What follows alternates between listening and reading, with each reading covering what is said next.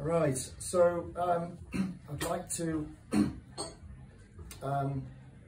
test drive these new poems. I hope they hold the road, and I hope you can hold the road with me. And just a footnote for people who don't know me, I work in the decorating game, which informs a good third, perhaps more, of what I do, what I write about. It's a bit more than that, but it starts off with brings the imagery, etc.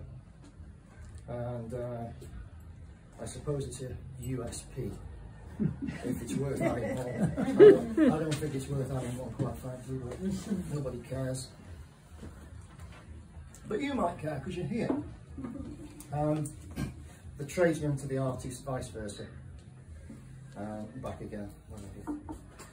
And I write small poems, short poems, but because we've got 15 minutes, I've decided to do 2 longer poems. But this is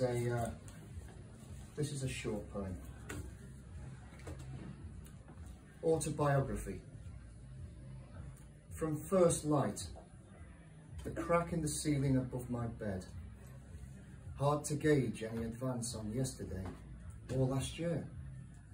How it falters, breaks off at that sharp angle. The comfort of the familiar path. Even where someone's made good with filler, it opens again. There's a contradiction.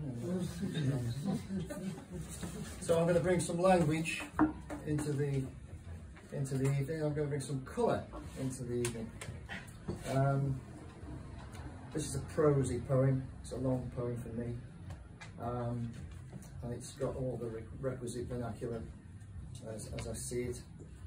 And contract colours.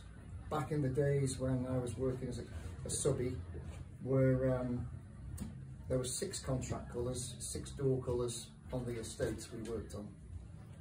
But this is my version of those colours. Contract colours. 22. The woman who shoves the tea chest on wheels wants rose red on her doors. She's sick of the muck that's been on in this last 5 years.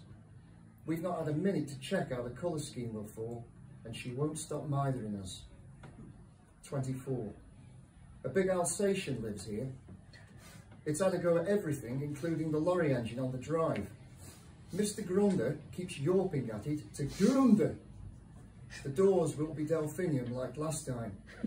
We will paint them shut whilst the dog goes berserk at our steady hands framed in frosted glass. Blue on blue. No sweat. 26. Serac. A colour we don't know yet. Yucky brown yellow. No one wants it. I'm not bloody having that, they tell us. We will decide. Who doesn't behave will have it for the next 5 years. Despite his threats to report us to the council, him here will be Serac. 28. As the running order goes, this one will be Gorse. A bastard to get it to cover, and despite them down the office knowing this, they keep it on the spec. It takes 3 coats to obliterate, and it's still grinny. We swear they stick with it, so we fail to make our bonuses. 30. It doesn't look like a Tracy to me, but we can't take our eyes off her. Curtains drawn all day. Blokes coming and going.